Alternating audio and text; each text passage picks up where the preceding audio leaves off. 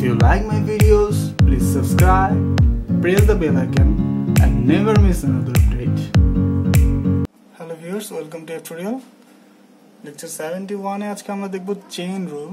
So এখানে chain রুলে আপনাদের এখানে চেইন রুল বলা হয় কারণ এখানে ধরেন একটা ভেরিয়েবল আছে w ভেরিয়েবলের ভিতরে এটা যে ইকুয়াল দেওয়া আছে w এর সাথে এখানে x y z রিলেটেড।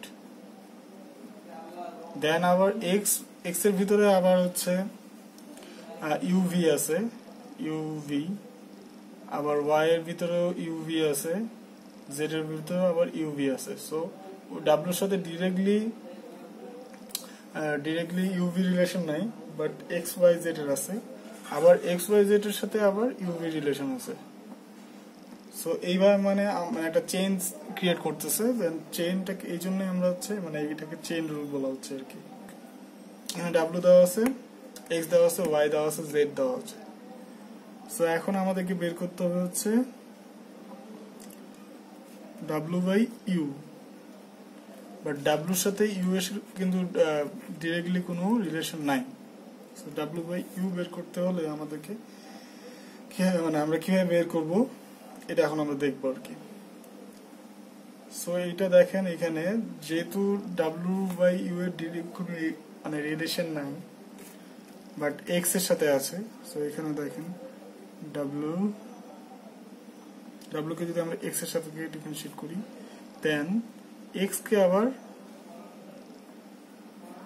এটা x কে আবার u এর সাথে ডিফারেন্সিয়েট করি, তাহলে দেখেন এটা কিন্তু এটা কিন্তু সেম, কারণ এখানে এটা যদি আমরা কাটে দিই, এই দুটো কাটে দিই, তাহলে আবার এটাই দাঁড়াচ্ছে। So same. এখন এখানে আমরা জাস্ট x টাকে নিলাম, এখন আমরা সেম ওয়েতে আবার y টাকে নিব, যেহেতু এখানে y আছে সেম ওয়েতে। দেন আবার এখানে যেহেতু y এর সাথে z ও আছে, সো z টাকেও নিব, z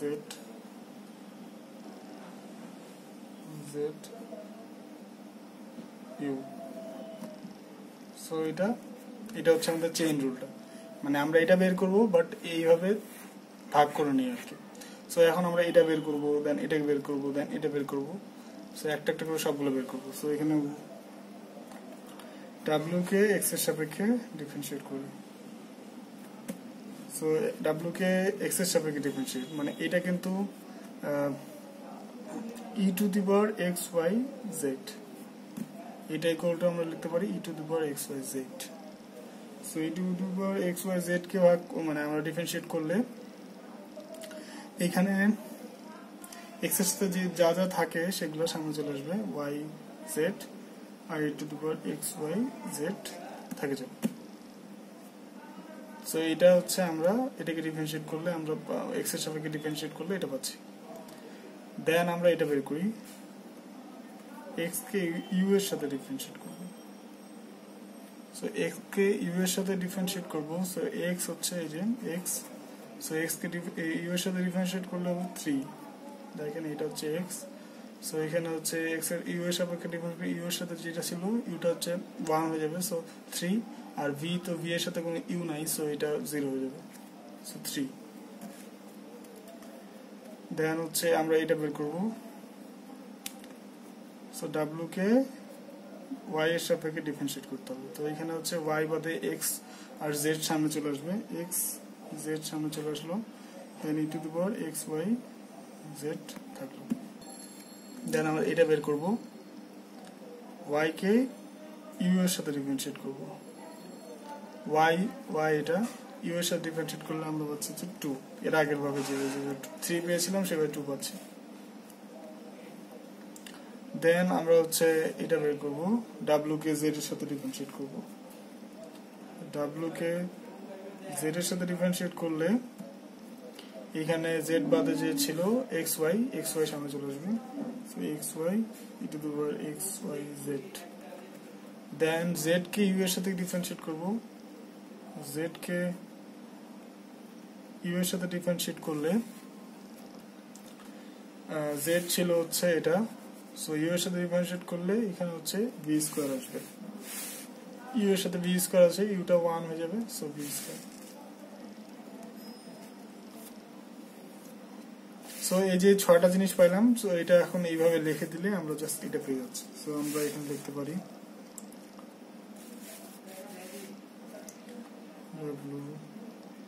u ইকুয়াল টু, প্রথমে পাইছিলাম আমরা 3 ইন্টু, মানে এটা ইকুয়াল টু 3, দেন এটা ইকুয়াল টু এটা, সো এটা ইন্টু হিসেবে লিখলে আমরা পাচ্ছি হচ্ছে 3 y z e x y z। দেন আমরা এটা ইকুয়াল টু 2 পেয়েছিলাম, আর এটা ইকুয়াল টু এটা, সো এইভাবে লিখতে পারি 2 x z e x y z e to the power x y z।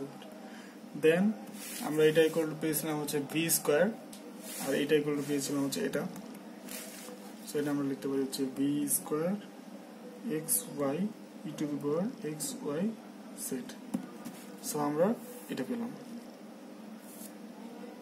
So এটা হচ্ছে আমাদের অ্যান্সার, আর এটাকে আমরা চেইন রুল বলতেছি, মানে এভাবে একটা একটা করে বের করে চেইন রুলে বসাই দিব আর কি। সো আপনাদের যদি কোনো কোশ্চেন থেকে থাকে আমাদের কমেন্টে জানাবেন, আমরা আপনাদের সব ধরনের কোশ্চেন অ্যান্সার দেওয়ার চেষ্টা করব। ভিডিও ডেসক্রিপশনে আমাদের প্লেলিস্টের লিংক দেওয়া আছে, প্লেলিস্টে গেলে আপনারা সবগুলো লেকচার একসাথে পেয়ে যাবেন। আপনারা যারা আমাদের চ্যানেলটা এখনো সাবস্ক্রাইব করেননি, আমাদের চ্যানেলটা সাবস্ক্রাইব করে আমাদের সাথে থাকবেন। পরবর্তী লেকচার দেখার আমন্ত্রণ রইল। ধন্যবাদ।